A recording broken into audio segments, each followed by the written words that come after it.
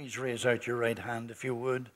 Heavenly Father, as these ladies just told us, and we loved their testimony, they love you with everything they've got.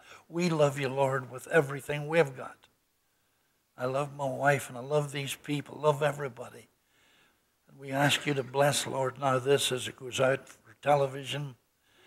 Bless the people who see it and may it be a blessing in their lives. Anoint this, O Lord. It's a difficult subject, but anoint it and bring peace and wisdom to everybody concerned. Holy Spirit, you're the porter. Open truth to us today.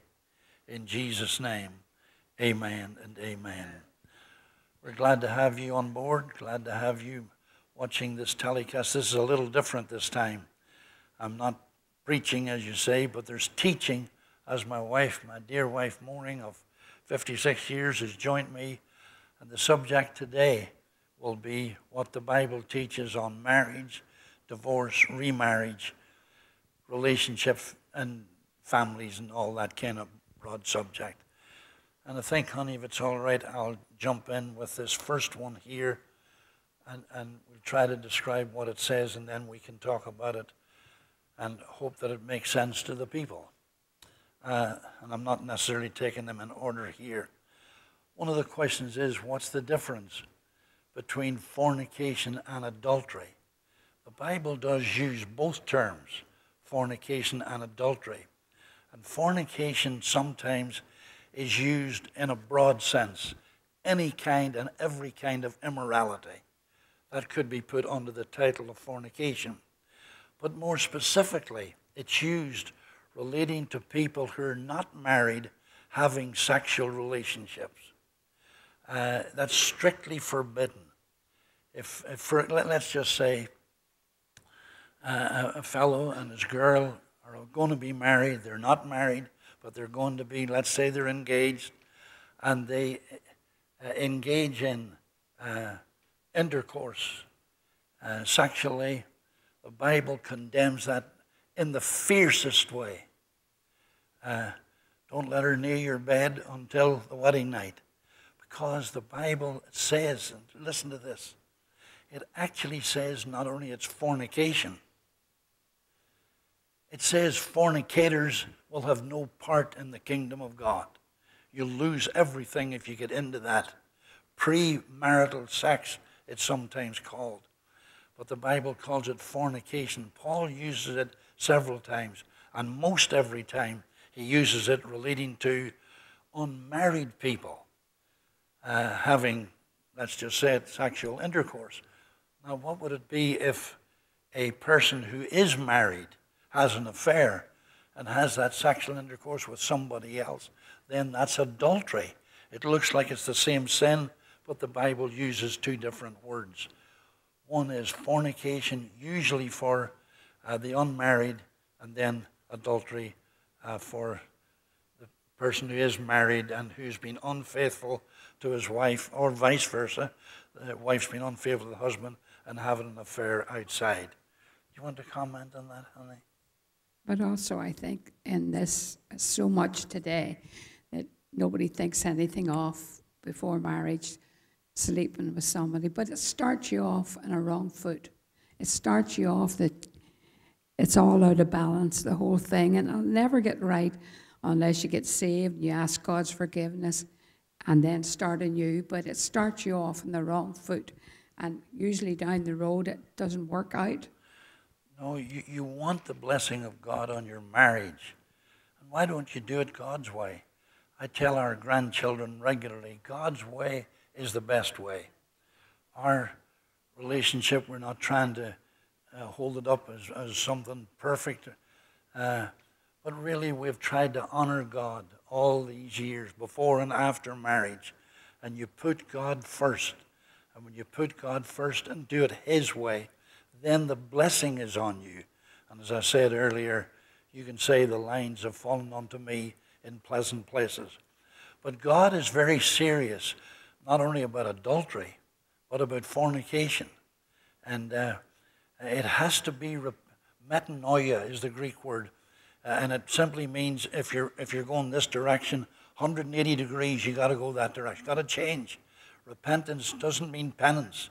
It means change and go the opposite direction. Stop it. Stop what you're doing. Ask, as Maureen has just said, ask the Lord for forgiveness.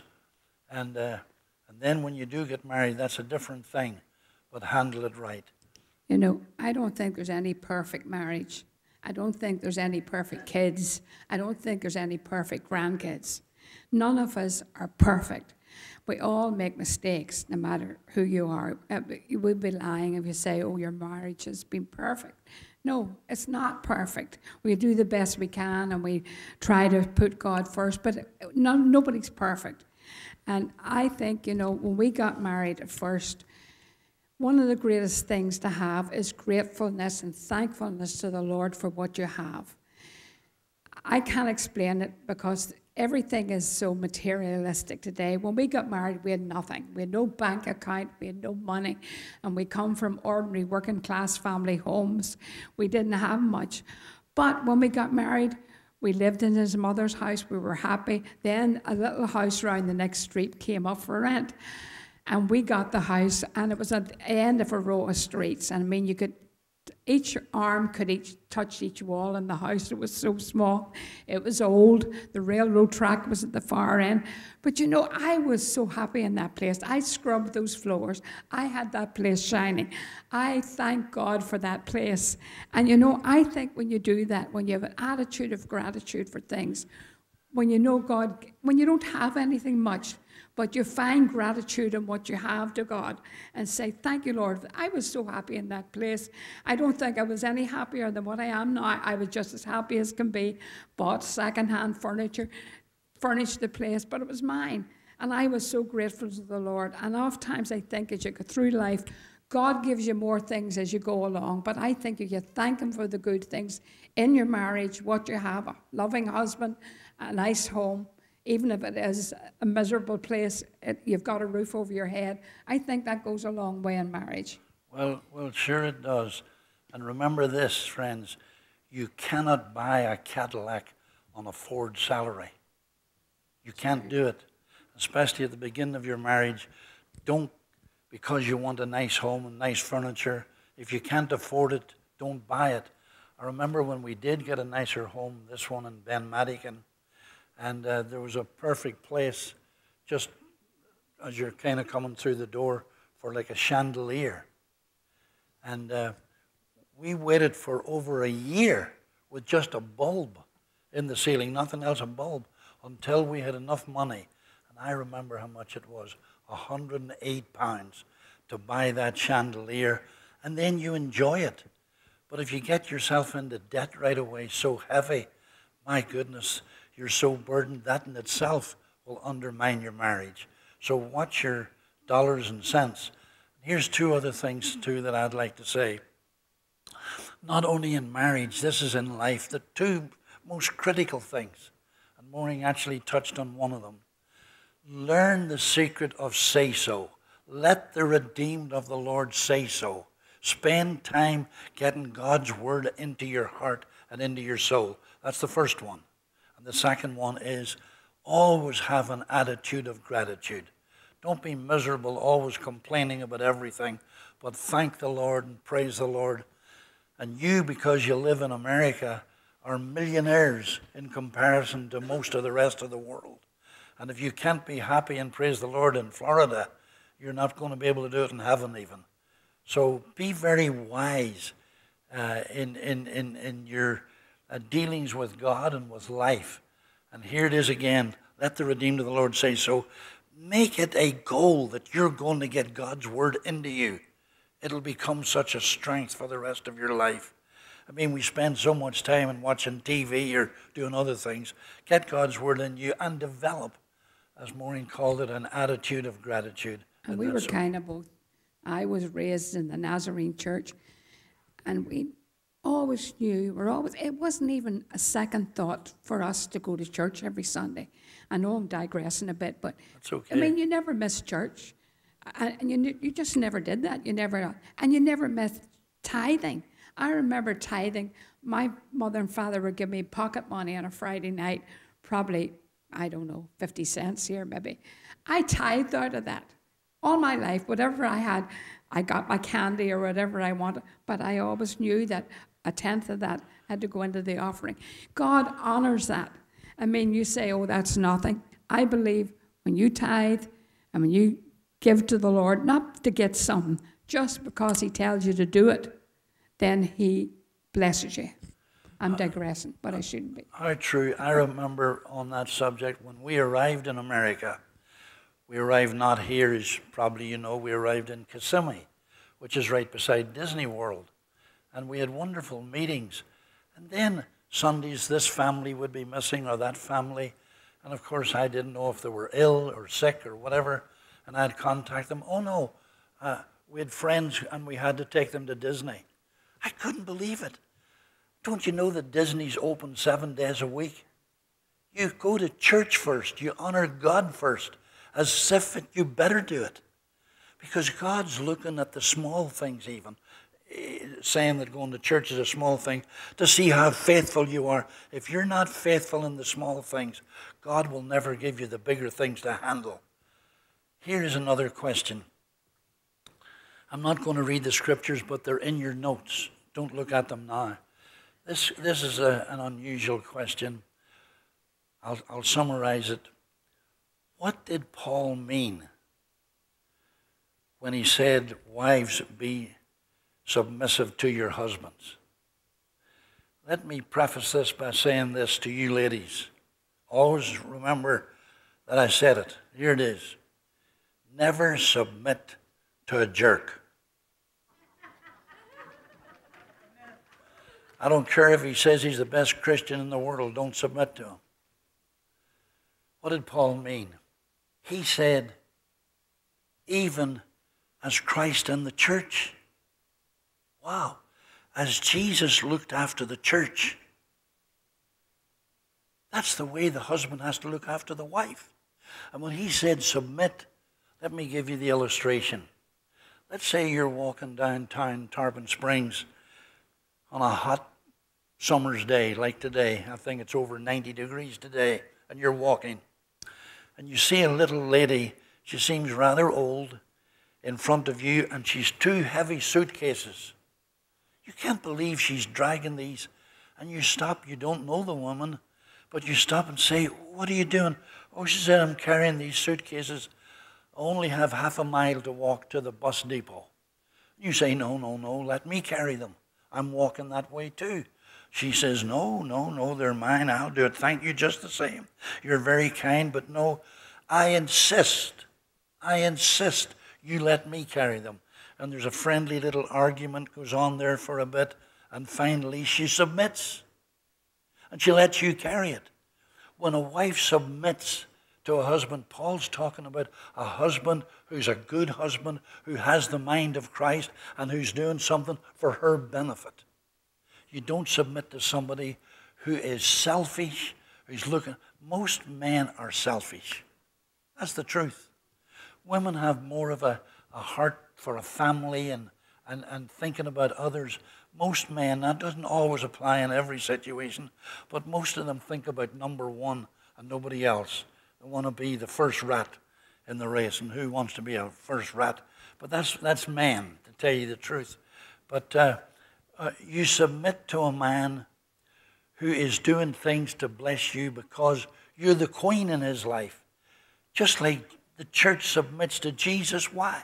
Because he's going to do something bad to us. We're glad to submit to our Savior because he's going to look after us for time and eternity. Paul said that's the way a wife ought to submit to her husband, because she knows that he loves God, he's doing what's right, and he's going to look after her. Go ahead.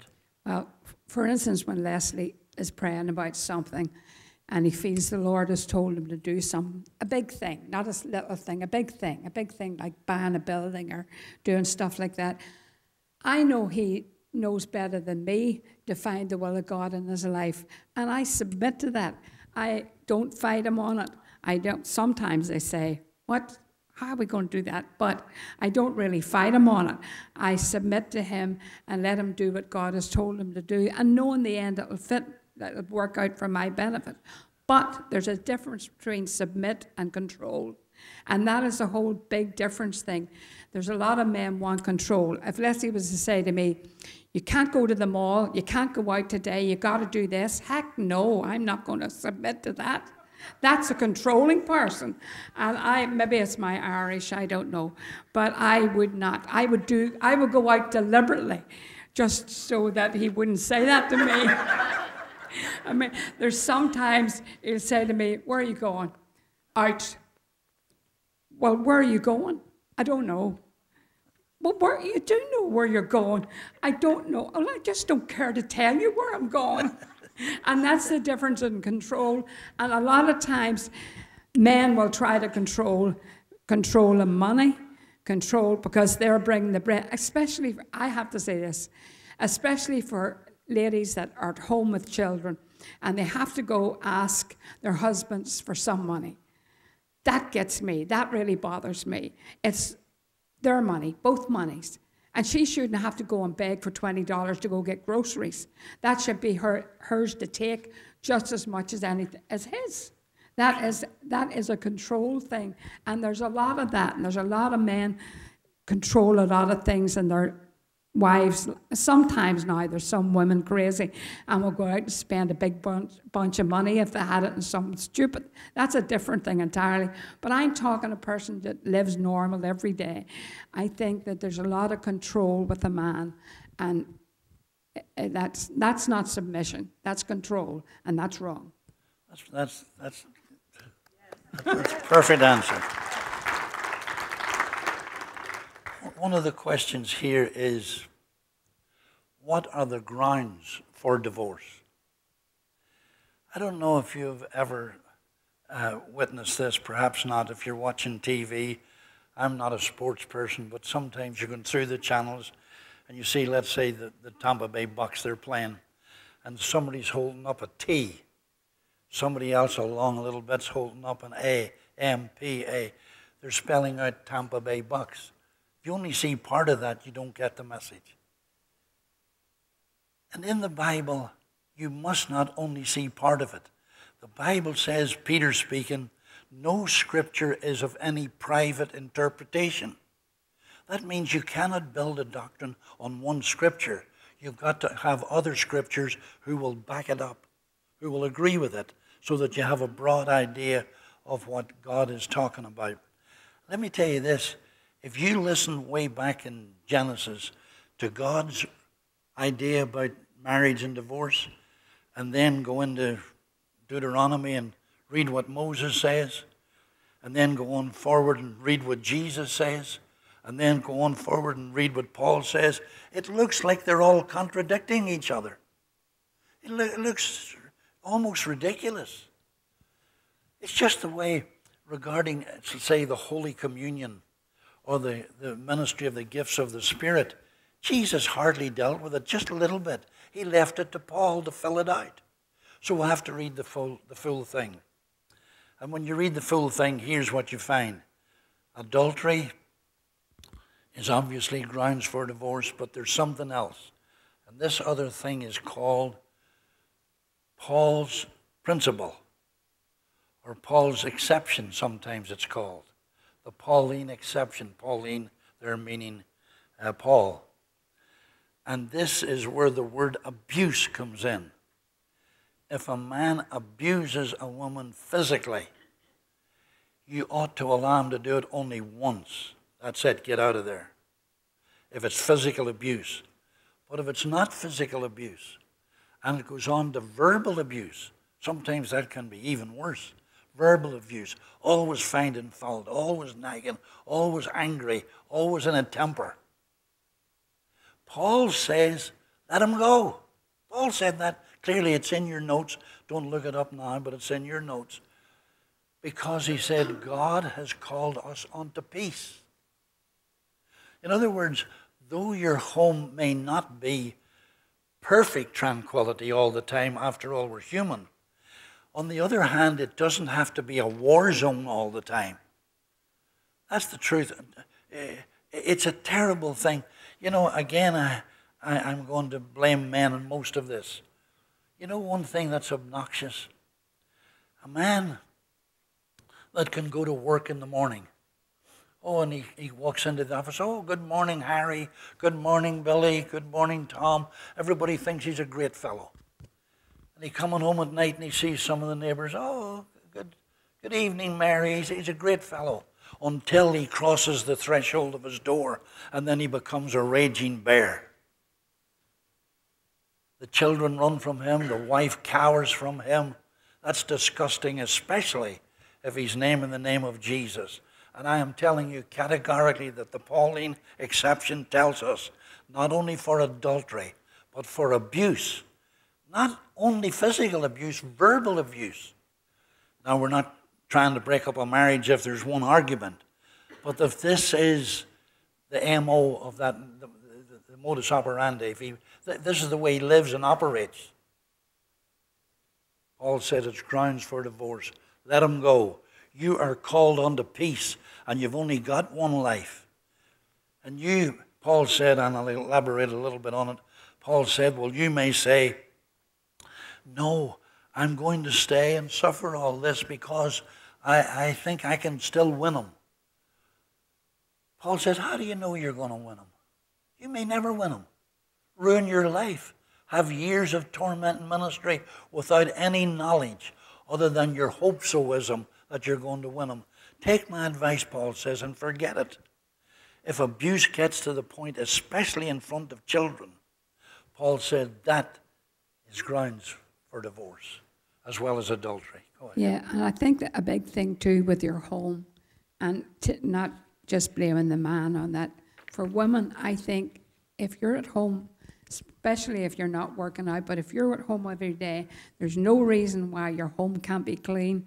There's no reason why there can't be food on the table. There's no reason that things can be tidied up. You have your part to play in making that home a peaceful place. Sometimes, especially with younger people, maybe that's true, maybe it's the way we were raised, but your home is your palace, and you look after it and you keep it clean. Some men come home to a mess, no dinner, no clothes washed, nothing. That's not fair either from the man's point of view. That's not fair either. Women have a responsibility to do those things too, and to make that home a peaceful place, and peaceful for your children when they go to school and when they come home again, and just peaceful in the home. And, there's small arguments you can have, and you can say things to people. I have to say something. In all the years we've been married, in 56 years, Leslie has never once in front of me ever admired another woman. Never once. Not once. Never said, oh, on television, oh, she's good looking, or no, never once. And it gives me such reassurance that I know I'm not much to look at, but I know he thinks I'm good looking or whatever it is, and he's got eyes for only me. And I think that's a big thing in marriage now. People think they can say to each other, oh, he looks terrific or she looks terrific and so on, and doesn't think it hurts the person. In some ways, it does hurt the person. At the end of the day, they don't feel they're not like those people. And I think that has got a lot to do with, that's not an argument, but it goes deep into your being. Things like that. Can I tell them what I told you a few days ago when No. you talked? Can I? No. Please, can I tell you? No. Can I tell the people? Well, we'll leave it to them. Would you like to hear it or not? Oh, It's the stupidest thing. We talked about this, not admiring I burst out laughing at some him. girl that walks by. You don't do that in front of your wife. And when Maureen said to me, thank you for never doing that, and I simply said to her, Oh, this is good. I said, when you're used to caviar, who wants hamburger? I had to laugh at him, I did. I said, don't tell that to the people, whatever you do. When a person has multiple marriages, which spouse will they know in heaven? Does it matter? Well, when we get to heaven, we're not going to marry or be given in marriage. We will have bodies that are different than these. They will be glorified bodies like his is. They will last for all eternity. And we will not have sexual relationships like we have here. The angels don't have that either, and neither will we. so you don't need to worry about that. Is it important for families to have prayer time together? Let us go back to Belfast for just a minute. I don't say this for any reason other than it's true. I was very well known in Belfast, in Ireland. Our name was in the newspaper regularly, not just because of church, but no matter what we did. And I remember even the police coming to me and educating me. For example, when I'm driving down the road and there's a motorcycle close to me, what to do to avoid being assassinated. That's the kind of world we lived in. And we find it not only a joy, but an absolute necessity that we have the prayer time. Because a family altar will alter the family. And what we did was I would get up early for a prayer time. We lived on the side of a mountain close to the zoo, and I used to go for a run and then come back in time, get Maureen and the children up, and we would have breakfast. And then we stayed in the kitchen, which was at the back of the house, for prayer. We joined hands, each of our children. And they were all wonderful children, and still are, by the way. And we would have prayer together. Then, while they stayed in the kitchen, I would come out, go down the steps, and examine my car. I had to do it every day.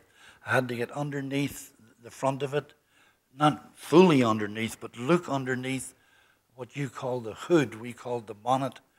Make sure there was no bombs attached during the night. Do the same at the back, make sure there was no bombs, and then go. And many times, not every day, but many days, at the bottom of our driveway, there was a British Army Land Rover with 4 soldiers, and they escorted us to school. I never told the children why, obviously, but the reason was that my name had come up on an assassination list that night, and they were there to protect us.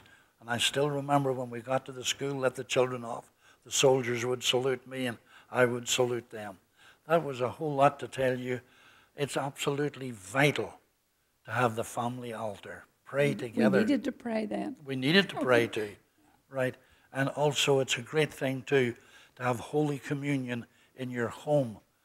You know, for the first 200 years of church history, they had no church buildings. Everything was in the home. So they had Holy Communion in the home on a regular basis. And even if you're on your own, you can still serve yourself Holy Communion.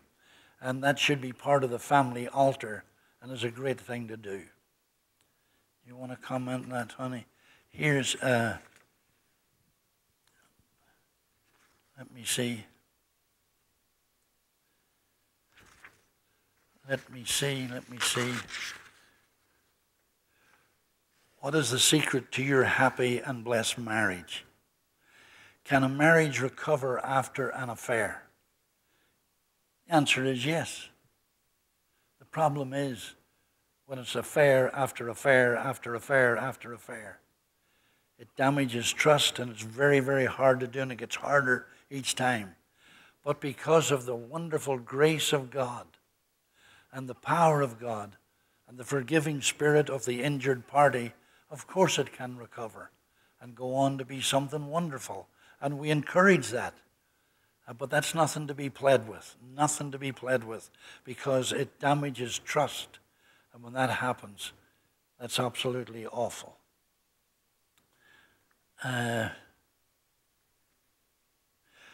This is an unusual one. How can I help a family member who is depressed and feeling suicidal? Do you want to mention that one, honey? I'll speak in a minute about it. No. Yeah, I'll read it again. How can I help a family? It's all about families. By the way, we won't keep you too much longer, but how can a family member who is depressed and feeling suicidal? The main thing, I think, is to talk to them. Talk to them and talk to them, and let them talk to you, and tell them to get in God's Word and start.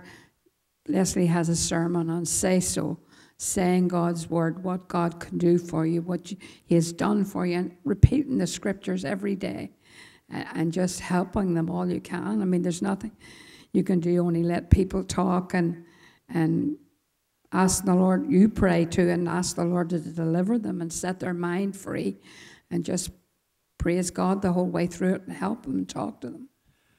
There's such suicides in America today. The number is going up, including among young people. If every one of you were to come forward and I was to give you $5 million each, that's nothing in comparison to what I'm telling you to do with these two things. Number one, we're back to it.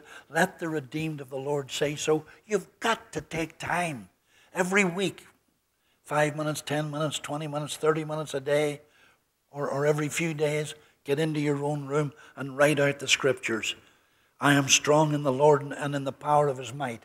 This will do better than any therapist you can ever meet, and I'm not against them. Better than any of these fancy drugs they give. I am strong in the Lord and the power of his might. The Lord is my shepherd, I shall not want. The Lord is my shepherd, I shall not want. The Lord is my shepherd, I shall not want. When I was delivered years ago from mental bondage, which came about because of a stupid pastor preaching negative stuff, when I was delivered, then God showed me how to keep my deliverance, and it was by the principle of say so. Say so. Say what you are in Christ. Plus, the second one is, and we're back to it again, an attitude of gratitude. Get away from, it's horrible, this old job, this old car I've got. Thank God you've got a car. Yeah. I mean, thank God. Get a backbone. Pardon? Get a backbone. Right. A lot of people, there's these little things, and we hear it through the church in different churches. Somebody offends them, something they've lost, some. Goodness sake, think of other people in the state they're in and the countries they live in, and they have nothing. I'm saying this, Leslie and I, sometimes we go through little things in our body and we're sore. And I have to say at the end of the time, you know what we say? Paula. We look at that lady. She's in church every Sunday with a smile on her face and an inspiration and a blessing to us. And I mean, I love her, and I just look at her and I think, why do I complain about a sore throat or complain about anything? And you know, a lot of that has got to do that you just don't look around and see how other people live and what they have and have not.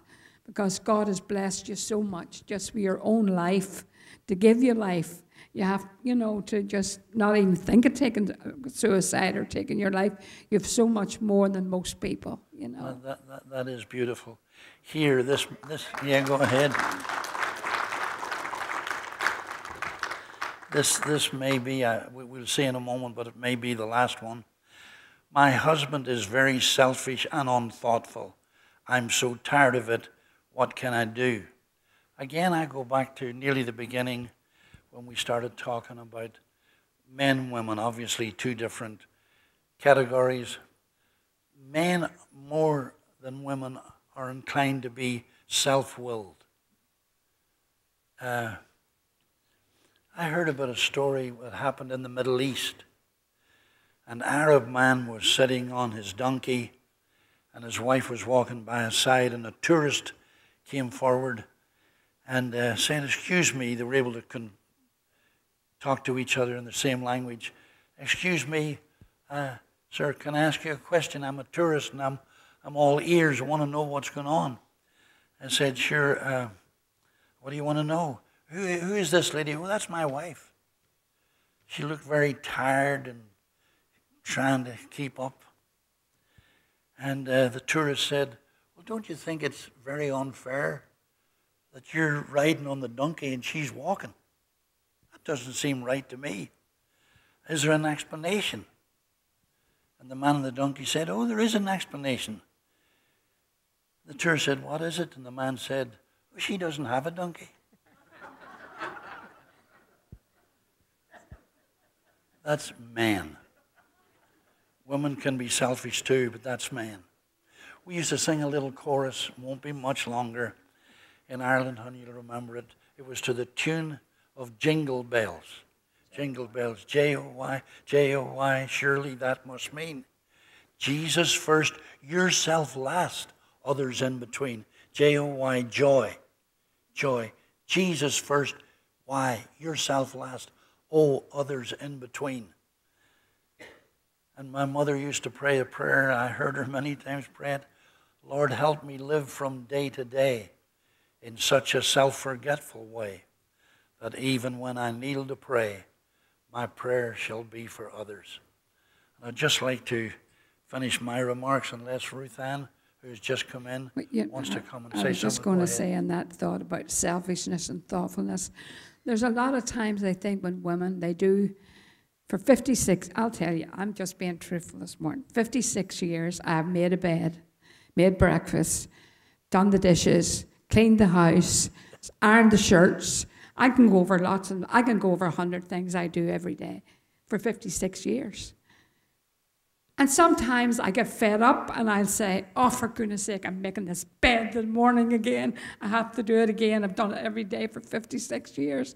And sometimes you think, well, does God really see me? Me. The mother, the wife, just you sitting in the audience, does he really see and watch and hear and know what I do? Does he even, does my name ever come up? Anything? And you know, it's natural, you get tired doing those things sometimes. But you know, when a person, you make a meal for a person and your husband gets up and says, thanks you, honey, that was a really nice meal, you feel so good. So you don't mind doing it for 56 years. You don't mind doing that. But there's sometimes I think that women get into a point where they just think, I'm just a woman. I'm just, what do I matter to this world and world affairs? God's called you to a home and children. That's your calling. And I have said to Leslie many times, I can't preach and talk that good.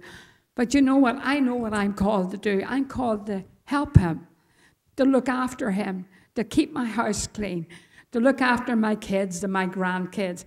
That's what I'm called to do. And I'm happy in that state. I know that's my calling.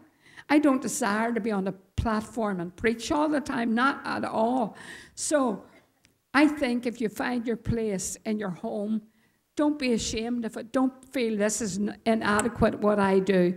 I feel if you're a plumber or electrician or whatever you're doing, if that's what God called you to, be content in it. Say, I'll be the best plumber, I'll be the best wife, I'll be the best mother that I can be, and that will make your home happy and your marriage blessed if you content yourself in that. That's beautiful. That's beautiful. Well, just before I mention Ruth Ann here, I just want to give a little testimony.